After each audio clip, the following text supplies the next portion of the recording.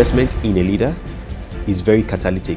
You can't even trace how far that would go because of the impact that individual can. If we don't get the development of our youth rights, it will be quite a disaster for Africa.